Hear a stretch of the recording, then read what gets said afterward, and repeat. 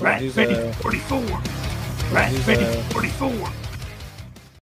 Welcome back to another Ratface 44 reviews. My name is James, and today we have G.I. Joe Classified series, Jinx. So let's get this started.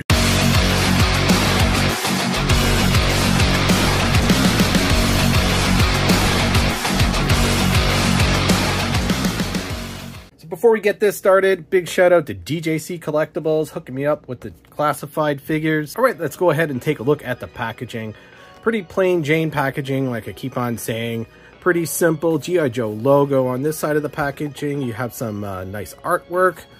And on the other side of the packaging here, we just got a QR code and some battle stats. And here's a digital render of Jinx wearing her blindfold in the dojo. Got some weights in the background and these forget the name of the weapon here with the staff and the soft ends on here. There is Jinx with her blindfold, and there is Jinx with the tattoo. Boring stuff on the bottom, so let's go ahead and open her up and take a look. So this is my first impressions. I have not watched any reviews of Jinx.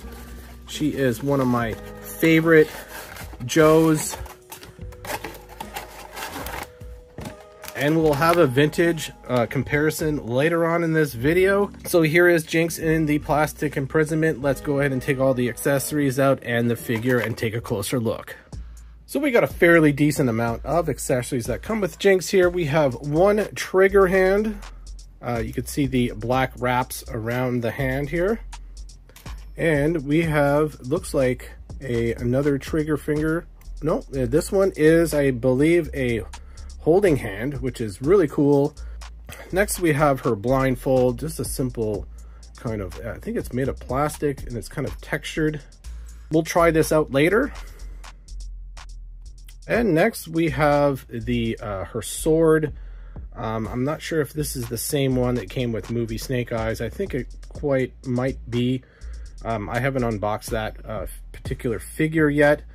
We have a little bit of a paint detail here, kind of a dull, kind of gray, silver-like. We have kind of a brown handle, a light brown handle that has some texture on it.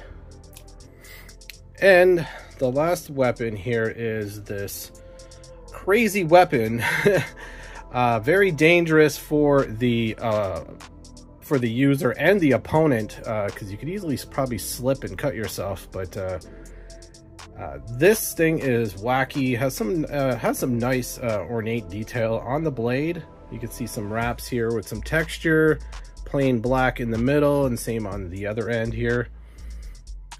So that's it for the accessories. Oh yeah, here I don't know if I showed you the sheath here with the peg for the sword. So that's it for the accessories.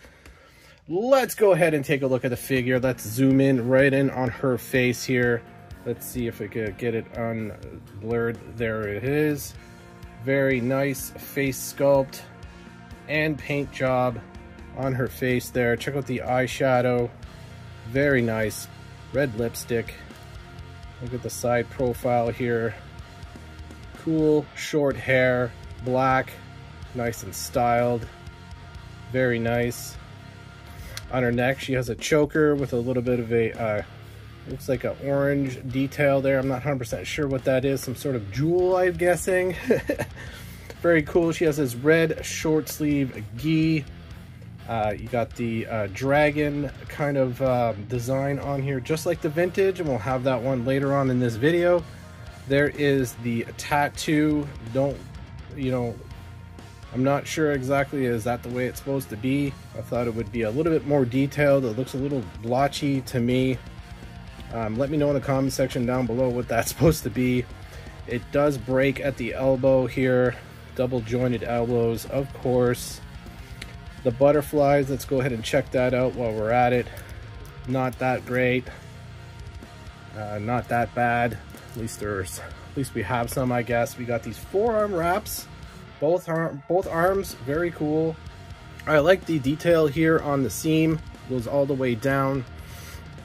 The top half of her body is a little bit shinier than the kind of the plastic overlay here. That's down by her waist. So let's not forget about the black belt here. This one is free floating and it's very pliable plastic. We got some nice texturing here on the pants. A little bit baggy pants. Very simple, very cool though. Down at the bottom here, you got some shin wraps. Pants that are kind of tied with a string. You got the ninja boots. Very simple, very cool. That's exactly how a ninja should dress. Simple as possible, I guess. You got some paint details here on the side, down her thigh. Very cool. All right, so let's go ahead and try out the other head first.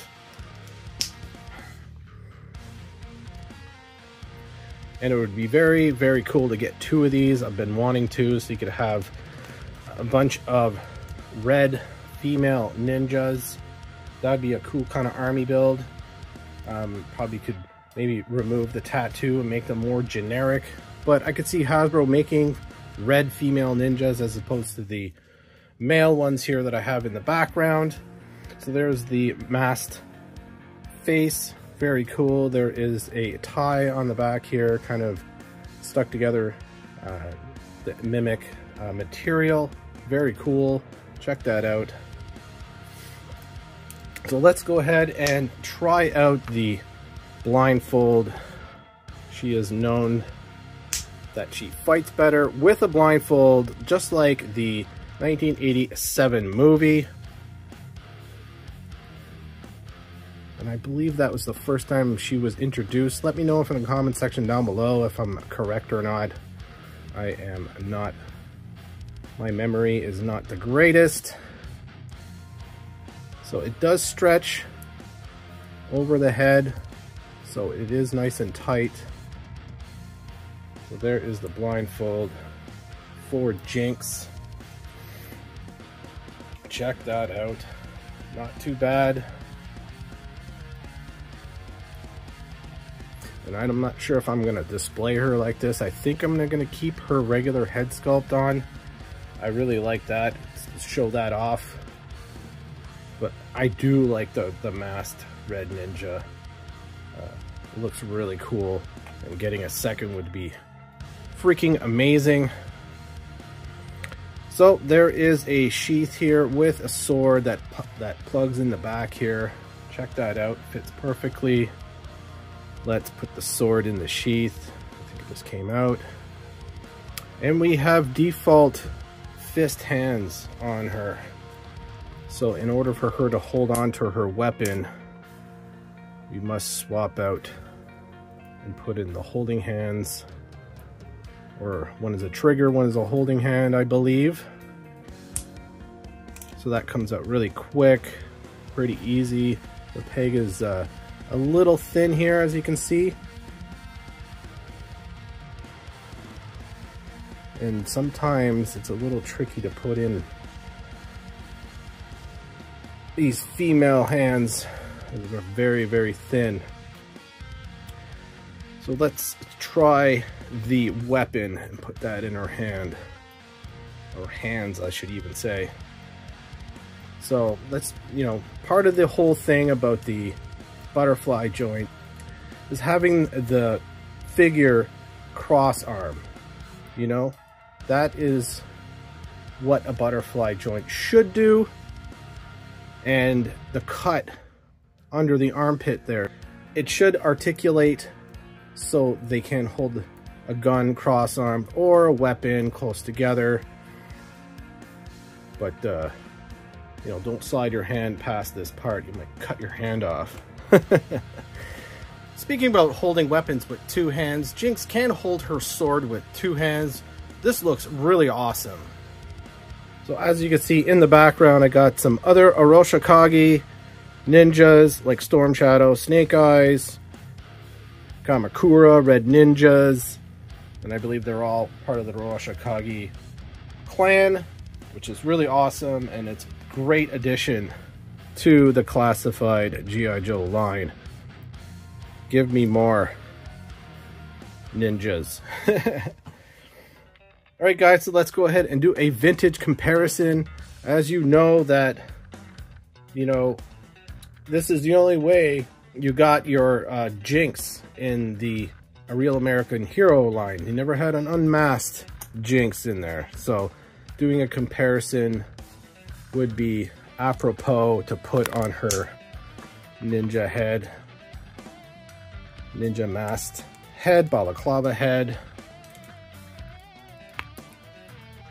Yep. So there you have it. There is the classified version and the Real American Hero version. Unfortunately, I do not have her complete. I have her backpack.